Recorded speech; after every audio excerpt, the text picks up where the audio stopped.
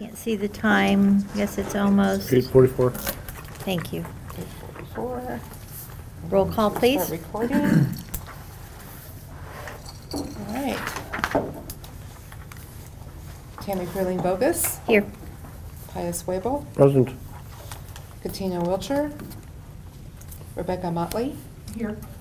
Stephen Summers, Here. Jim McGuire, Here. Charles Smith, Here. Richard Helton, Diane Marlin, Dennis Roberts, Here. Deb Frank Finan, Patricia Avery, Patrick Graham.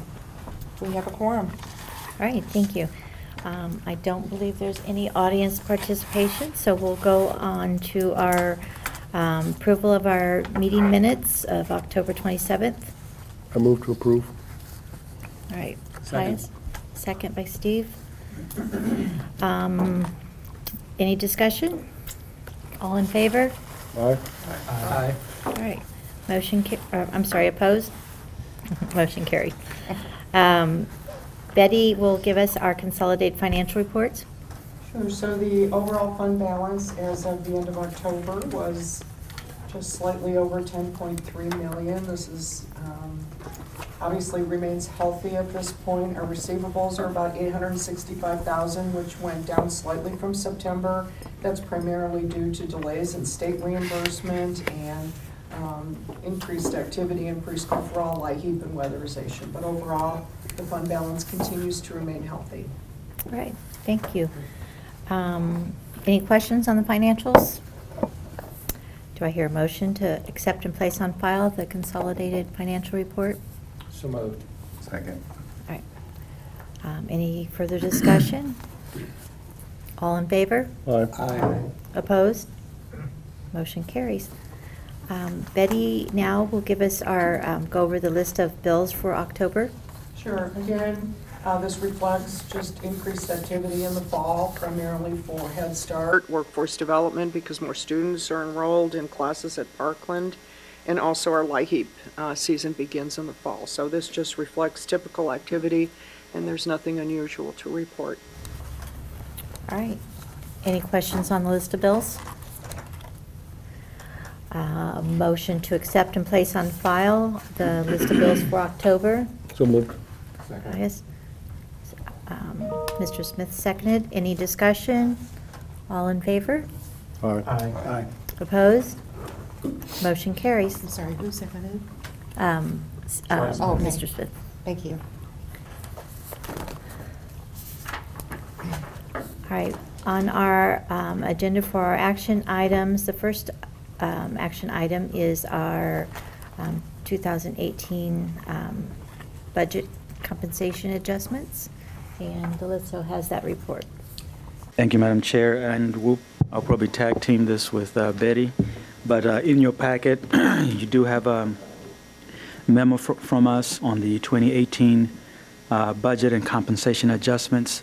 2 meetings ago, we did present to the commissioners the preliminary budget for FY 2018, and we had indicated that in November we would be coming back to you to include the recommendations for salary adjustments. And so a few things to highlight in the report, and Betty will cover the insurance portion.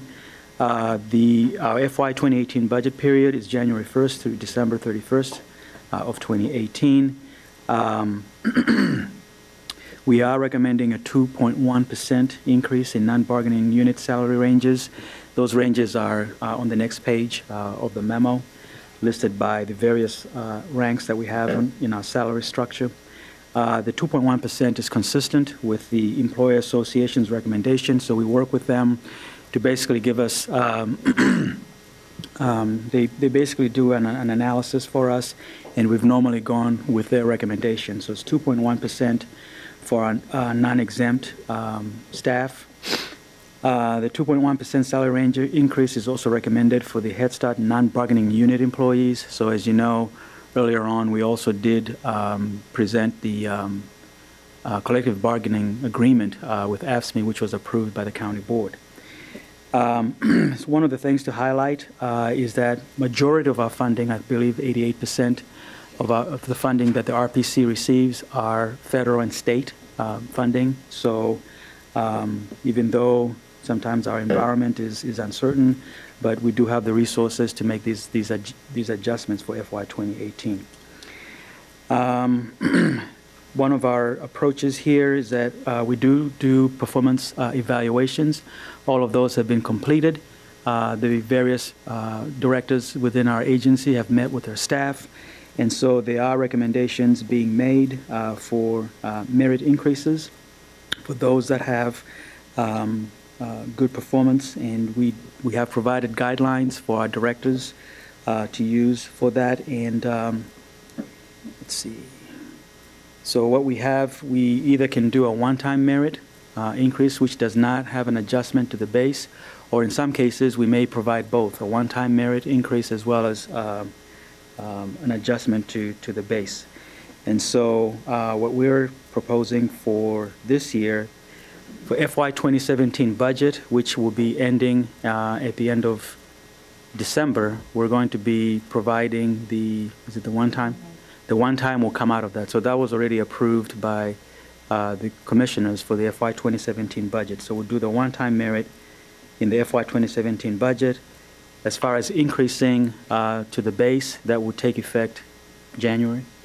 So that will be for the FY 2018 budget.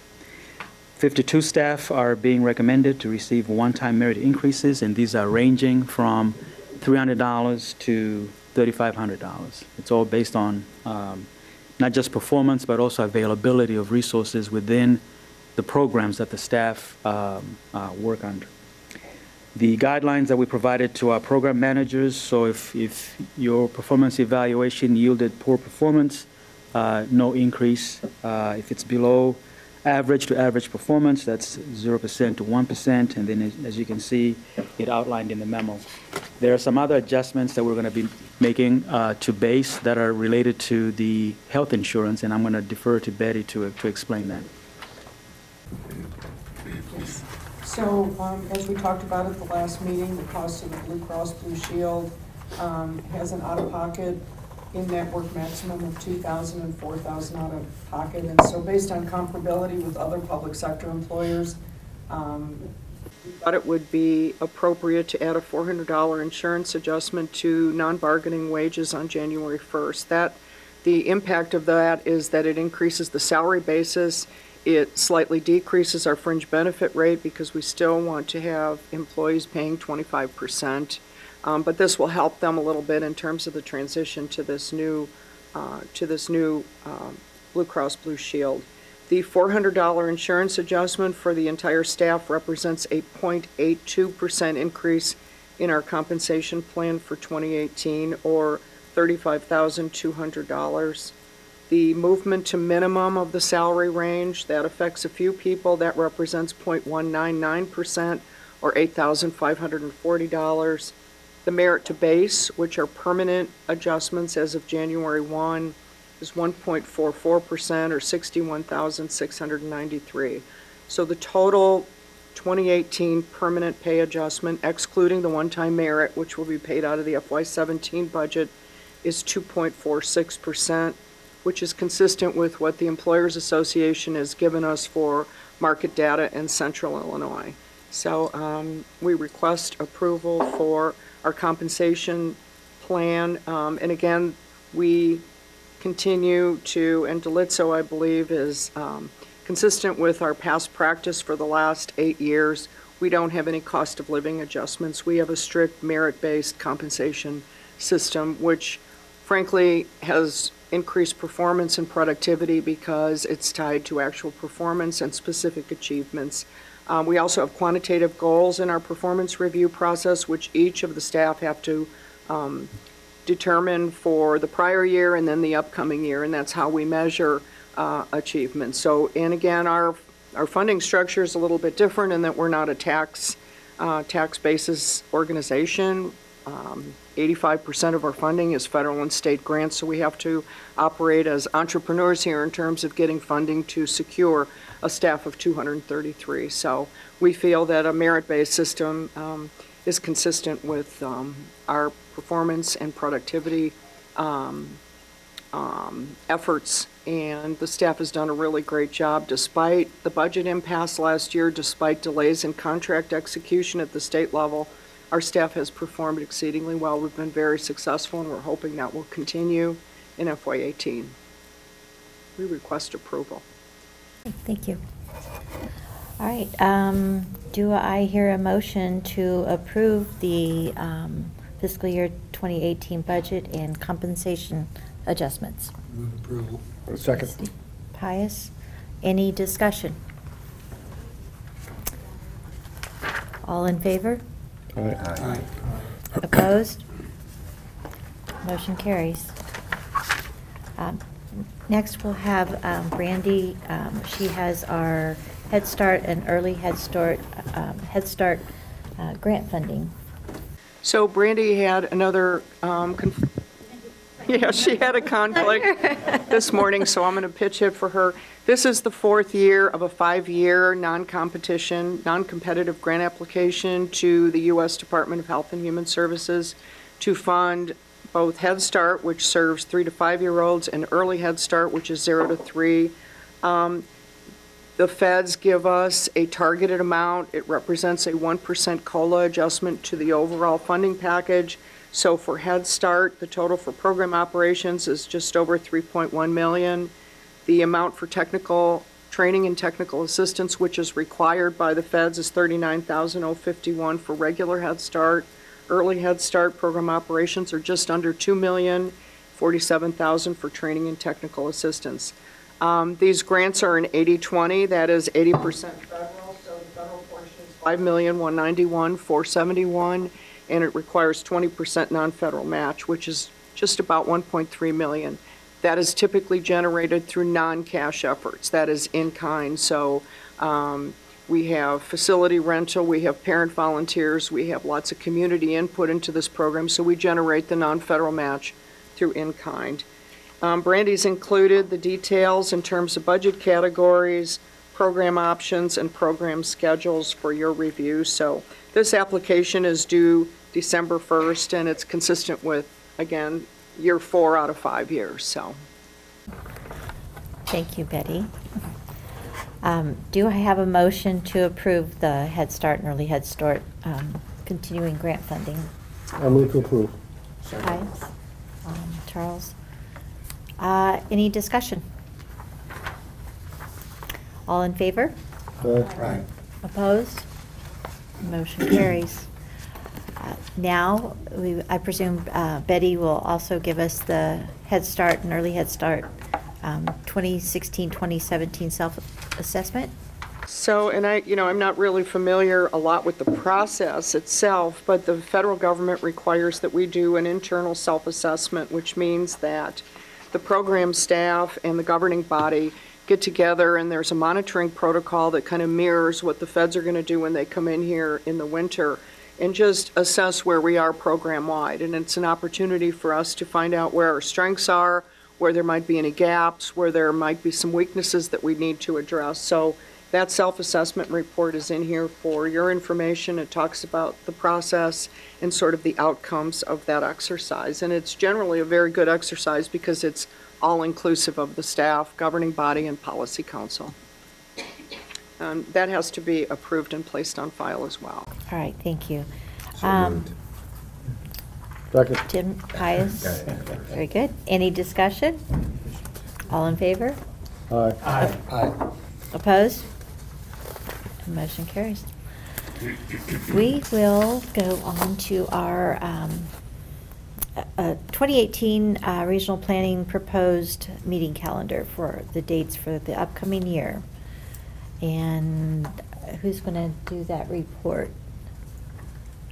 Is that information only, or is it? It's informational, and I don't know if, I think this just gives the commissioners an opportunity to populate your calendars to know when these meetings are, but they're generally the 4th Friday of every month. Point of order, we do have to approve that because this comes to stand for posting on file for outside agencies, so it's really an Open Meetings Act requirement. We have to approve it. Okay.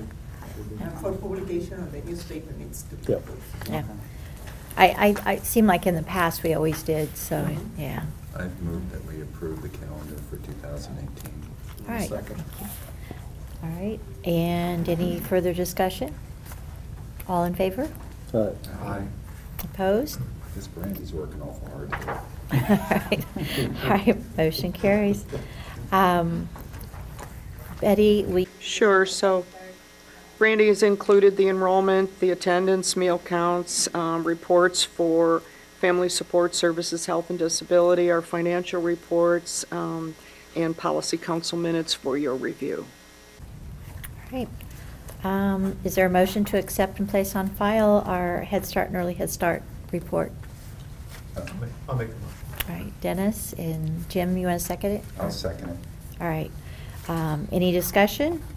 The only discussion would be that I think there's been quite of an expansion over this year, which is fantastic, in Urbana and new buildings in Urbana and throughout the county. And I think that's just fantastic, early learning for kids throughout the community and for our schools is really something very positive for them and their families and our communities, so it's just great. All right. Thank you. Thank you. And for Brandy. All right. I wish it was, Doing good. that's good. All in favor? All right. Aye. Opposed? Motion carries. The program division updates, Betty will be first. Sure, so as you might expect, we're getting ready to close out the fiscal year, which ends December 31st, so the staff is busy with that. We've also been advised, and we talked at the last RPC meeting about the SNAP to Success proposal. We've been advised by the Illinois Department of Human Services and the USDA that our proposal looked really great, and we look forward to funding.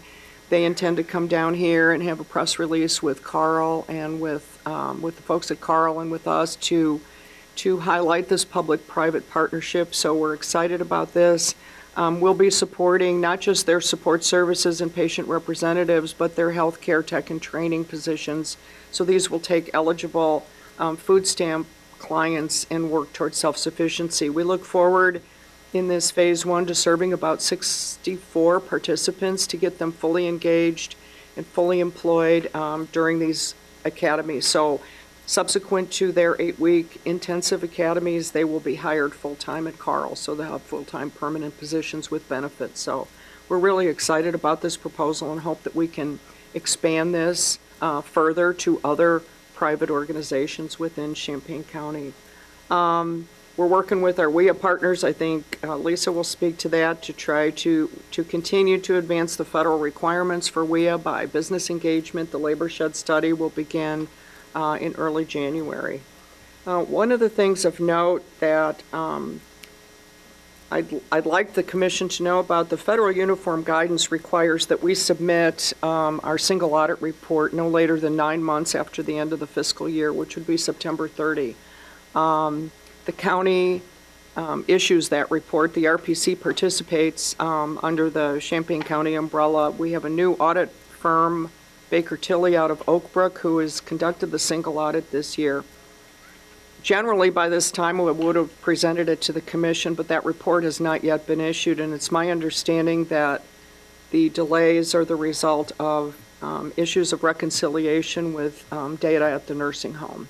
So I bring this to your attention because we've been advised at one point by the State Department of Commerce that they would suspend our funding pending receipt of that audit. So it's an area of concern for us. We did get a letter from the county auditor to support the fact that these delays had result of extenuating circumstances with regard to that reconciliation. There were no issues related to the RPC, either fiscal or compliance, but you know, this may raise some questions going forward with our funding agency, so we're hopeful that this report is issued in its final form by the end of November, but I wanted to advise the commissioners about that delay.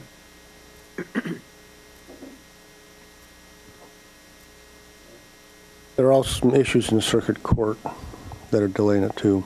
In fact, we have an item on the county board agenda dealing with that coming up. Okay, thank you, Betty.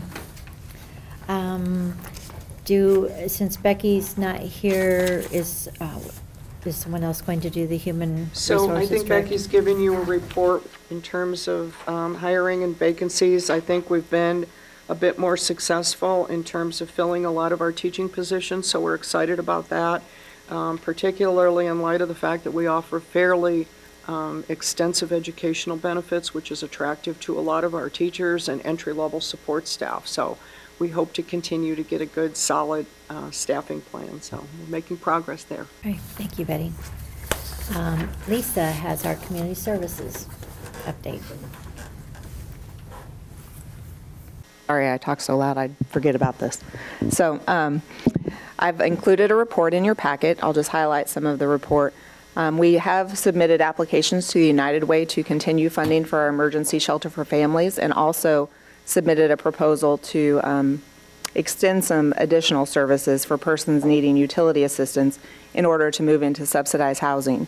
We are happy to hear that we have been invited back to complete full applications for both of these programs, so we'll be undergoing the application process for that. Our LIHEAP team is in full force. Last year we served nearly 6,000 individuals. To date, as of November 7th, we had assisted 548 households with the PIP service, and then nearly 1,300 households with the LIHEAP benefits. So we're underway with the assistance with the LIHEAP. Katie Scissors Harmon has joined our community services team. She's a wonderful addition. She's got a lot of experience in social services, and we're happy to include her in our team. We are also working with our continuum of care on homeless issues, particularly expanding a coordinated entry system, and we have technical assistance from Housing, Urban, and Development. So we're working with technical assistance and trying to make sure we have a robust system for coordinated entry for homeless. We created a community needs assessment committee and have reviewed a survey that's underway currently. I've talked about the community needs assessment that we do throughout Champaign County, and so we've started that effort as we speak. The Workforce Innovation Summit was held, and happy to report that both Pius and Jim Ayers attended that with us, and we're continuing our work in workforce. The Youth Assessment Center, we've been working to make sure that people are aware of the work that we're doing. We presented to the Community Coalition Executive Committee and then also the General Community Coalition, Champaign Coalition, last month. We also attended the County Board's Committee of the Whole, prepared and shared some data outcomes, particularly over 90% of youth in 2015 and then also 2016 were diverted from official adjudication in the court system. So that's very important work that we're doing at the Youth Assessment Center.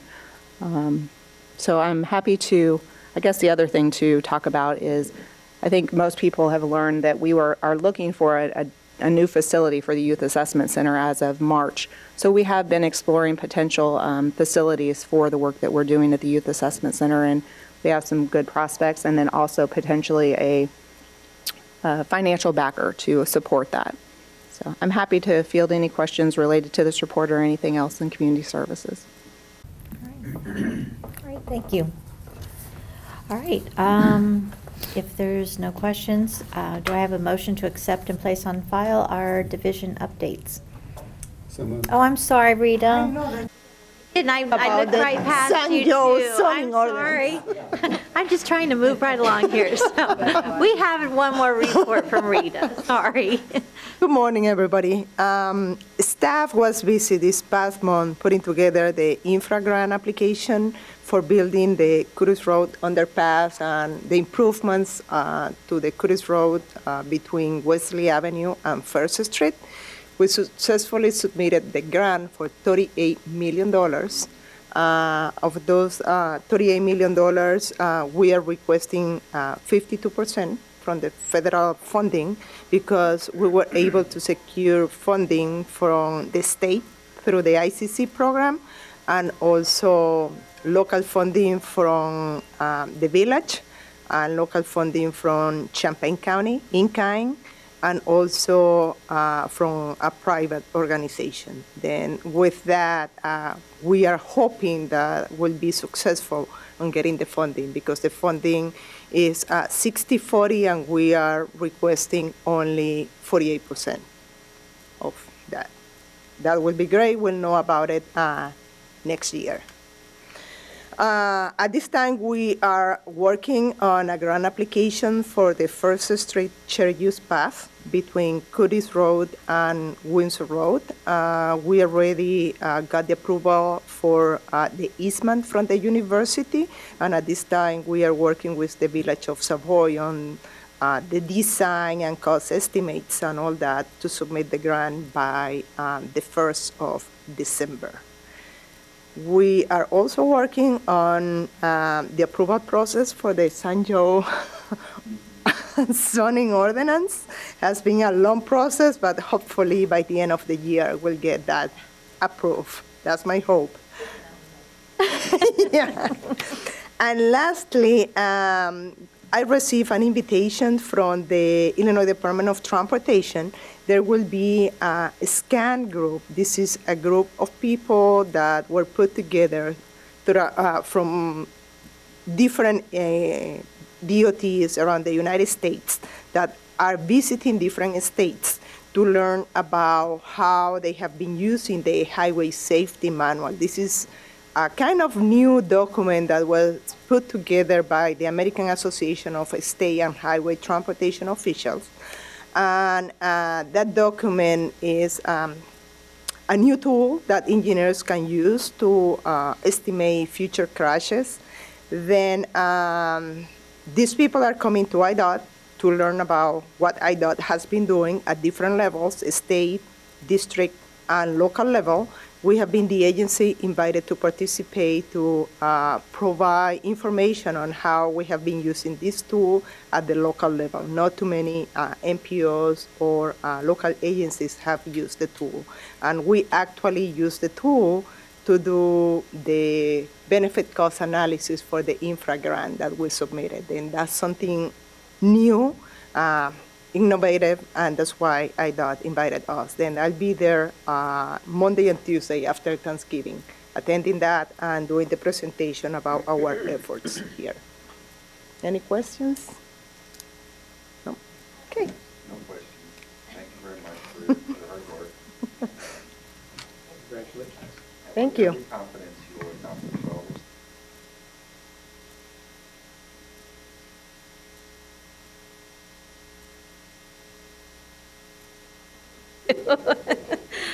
All right. Now we will move forward with our motion to accept and place on file our division reports. All right. A second. No further discussion. Is there approval? All in favor? Aye. Opposed? All right, motion carried. All right, Delitzo will bring us this CEO management report. Thank you, Madam Chair. The first item I was reporting to the commissioners is that I'm preparing my first 6-month report, being here at the RPC. That will be a written report that will be submitted to the commissioners before December 1st. We'll highlight some of our accomplishments, some of the work that has been done since I started here June 1st. I also just returned from a visit that was sponsored by the Chamber? Champaign County First. We took a visit to Des Moines, Iowa. We had both mayors, Mayor of Champaign and Urbana, the entire city council. We had one private business. Commissioner Motley was on the tour as well, and a couple staff from City of Urbana as well as City of Champaign. It definitely was an eye-opening visit. Clearly, Des Moines has a lot of assets that we may not have here, but there are certainly some great ideas that we can certainly integrate into doing regional economic development. So I'm sure there will be more of that you'll be hearing about, but I certainly found it a very worthwhile visit. There's clearly a role, I think, for the RPC, and so looking forward to working with all the folks that were on the tour. I don't know if you have anything. No? Okay. We're also getting ready to embark on some planning. We have a retreat that has been scheduled for December 1st, which will involve all of our division directors. We are about to embark on an agency-wide assessment to look at, our structure, systems, and everything else that we do as an organization. And so we're going to be working with a facilitator to kind of structure what our process is going to look like that will engage the staff at the RPC. So that's going to be December 1st. The other thing is to Lisa's report. We have been working with staff in providing, outcomes data, particularly related to the Youth Assessment Center. And we did share that, as she pointed out, with all of the county board members earlier this week. And we have asked if we could present at next week's meeting. So not sure how that's going to play out, but certainly there was quite a bit of support, I think, for the Youth Assessment Center. And whatever information we need to provide, we're certainly happy to do so. Last thing I will report on is kind of related to that. We will be continuing to strengthen our outcomes in all of our various programs, working with staff on developing logic models for all of our work so that we are thinking about outcomes on the front end.